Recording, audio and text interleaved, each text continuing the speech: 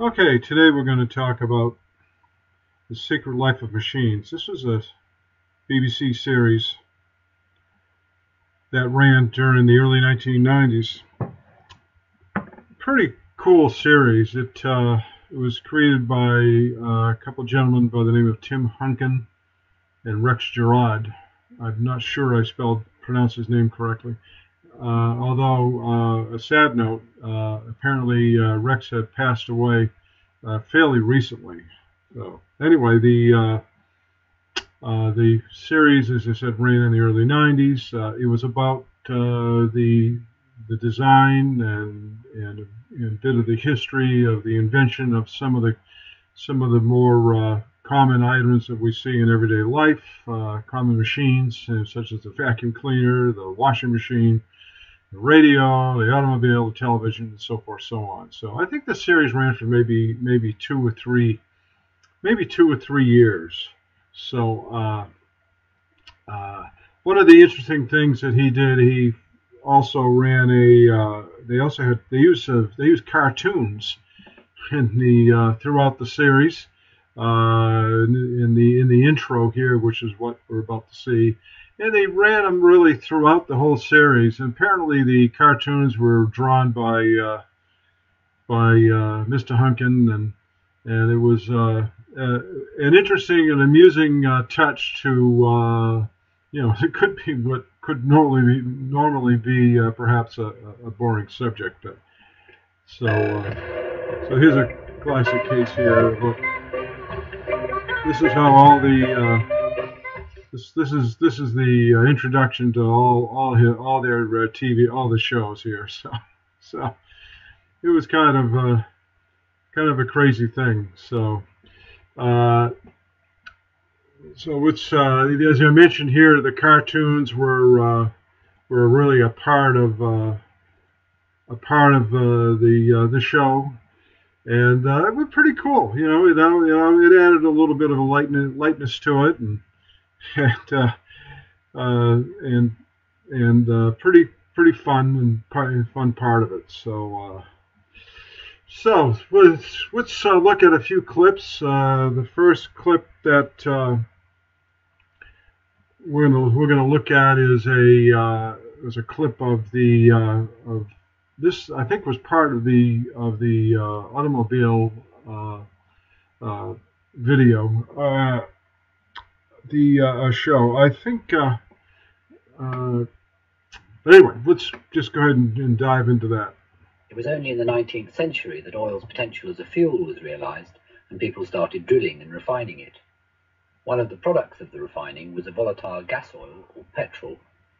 The petrol was at first regarded as a completely useless gasoline here. The vapor was so dangerously inflammable. But it was also realized that it was an enormously potent source of energy.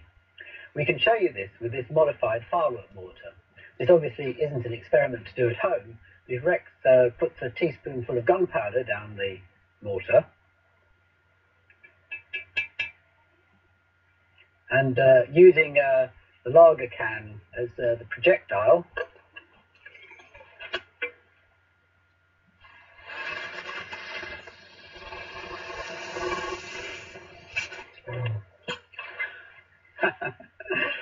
oh dear, well, it's not very powerful. Well, now we're going to compare this with a teaspoonful of petrol and see how far that goes. This time we're igniting it with a spark plug in the side.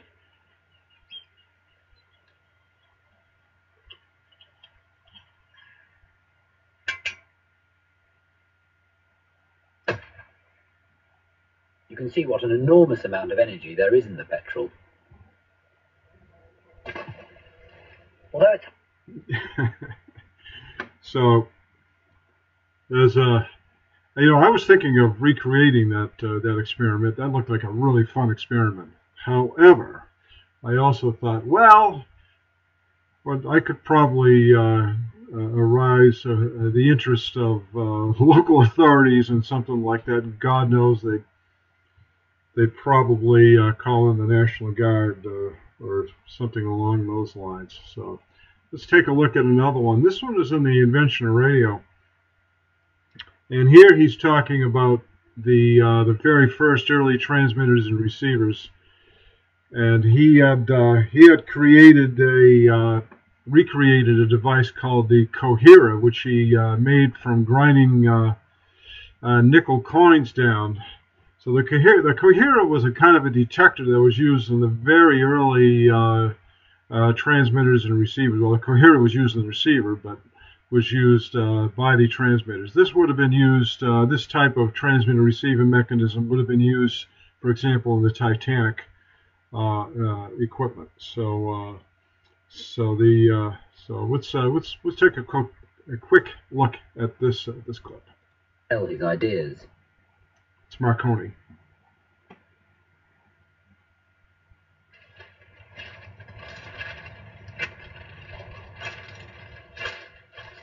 Marconi had found that fixing one side of the spark gap to a long vertical wire made a much better aerial than Hertz's. It's enameled wire on a kite. This was further improved by connecting the other side of the spark gap to Earth. Ground.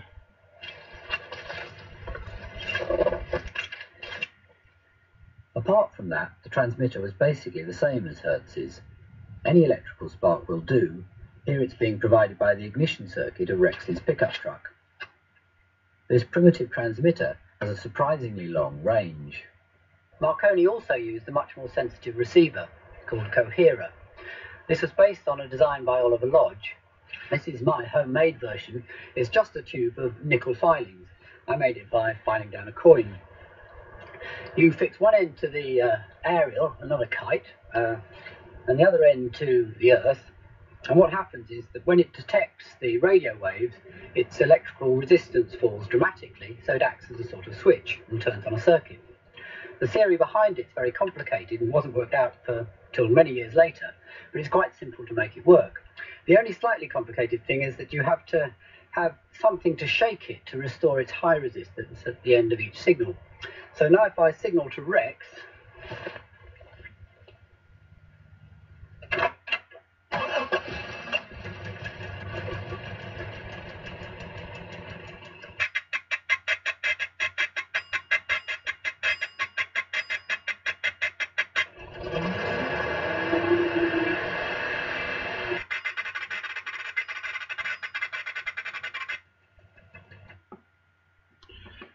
well, there you go. That's the that's your transmitter and receiving equipment. So there you go. Another one we're going to look at here, another clip that I really liked back in those days was this one about. This one was taken from the video recorder series, but it really caught my eye back in those days when it ran. And it just showed again that it was a very simplistic and very effective way to describe how something works. In this case, this would be magnetic tape. So here you go. On Jumbo Jet, over 60 items are recorded.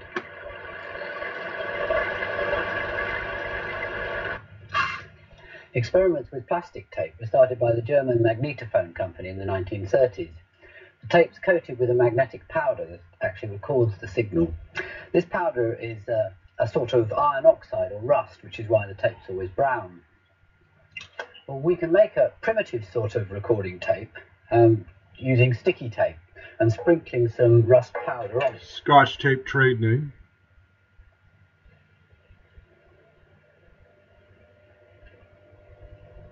We need a little bit more.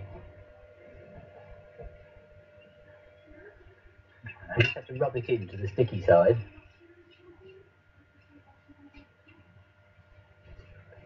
Get off all the excess. Right.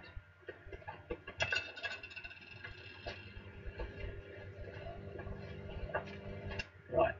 Now we record some we put it in an ordinary audio recorder. Yeah, I think I've got it in the right place. Ready? Okay. Yep. This is recorded on sticky tape and rust. This is recorded on sticky tape and rust. Right. And now what we have to do is to play it back again. It's the right way round. Put it in. Right. Okay. This is recorded on sticky tape and roller. This is recorded on sticky tape. Well, the start of it was very good. Well, there you go. There you go. It's very clever. So, boy, that is magnetic tape. That is magnetic tape. You gotta like that. So, well, anyway, you know, if you get a chance to see the series, it's a lot of fun. So, I believe you can order it. I think Tim has got a website up where you can order the videos. I recommend that. They're on YouTube. In fact, this I think was from YouTube here, which is pretty grainy. So I would suspect that that his CDs are probably very good. So I highly recommend it. So this is the end. By the way, this is the end of the TV series here. He piled up a whole pile of televisions and set them on fire while they're running. So, it's interesting that some of them really continue to play rather well for quite some time. so there you go. So if you get a chance, check it out on YouTube, or order it up from Mr. Hunkin. I think you would like it. So there you go. That is the story from here.